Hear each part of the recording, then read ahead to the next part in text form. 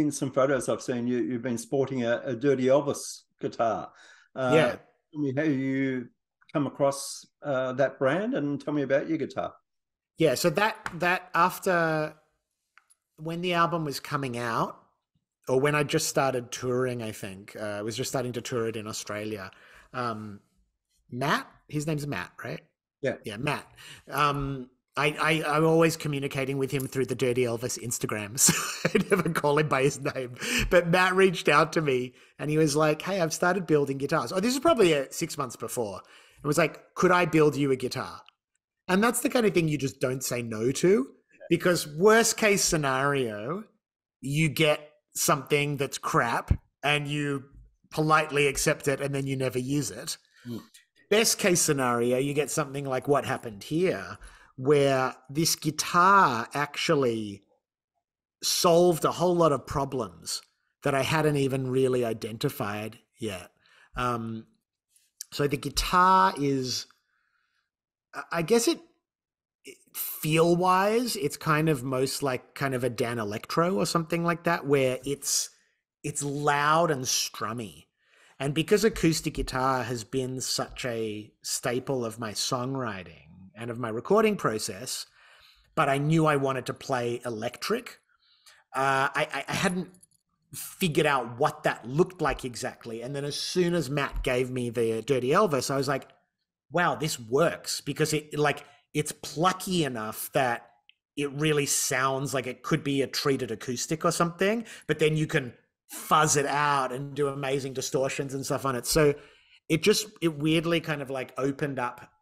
It just was like the perfect guitar. You know how guitars are, it's such a magical process. I actually had a guitar stolen recently, and it's a guitar, it's an SG, a 71 SG that I bought when I was 19 years old.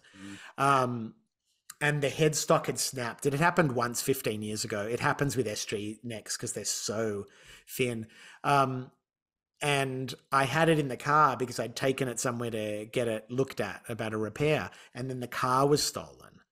And it's funny how, yes, there's the tragedy of losing a guitar, but there's also, I always have with guitars, they're like, it's a very cosmic thing, like what brings guitars that you connect with into your life, and also what takes them away. And so just coming back to the Dirty Elvis, it just felt like this guitar landing in my hands was like, it was just like the right person for the job. Yeah. Pretty interesting looking guitar visually as well. Yeah, it's funny. It's like I've shown it to a bunch of people and it's got a real wow factor. Mm. Like I remember like I opened it up and like showed Fred Armisen the guitar. He was like, whoa. When someone says they're building you a guitar, you don't expect that, because it's sort of got like a Les Paul kind of body. I mean, it's a cool guitar, man. It's a really cool guitar. Yeah. Does a new guitar bring out a rush of creativity? Are there immediate melodies in new guitars in general?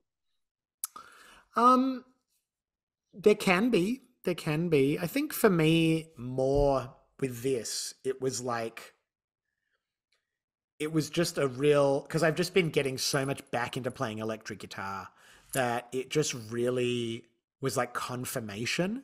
And I think that affected a lot of the new songs I've written, that are going to be on the next album, because they're all essentially they're either written on electric or on my mate and 12 string that I got when I was in Melbourne a few years back.